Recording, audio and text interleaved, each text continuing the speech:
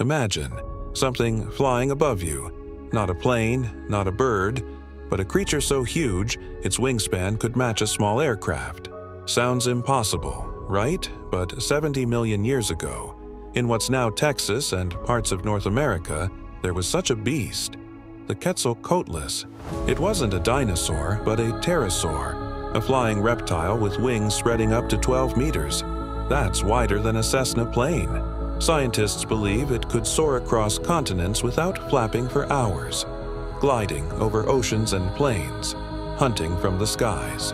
Its long neck, sharp beak, and hollow bones made it a master of the air, the largest flying creature to ever live. While Egypt had pyramids and China had dragons, Earth once had its own sky giant, a real one, not from myths, the Quetzalcoatlus.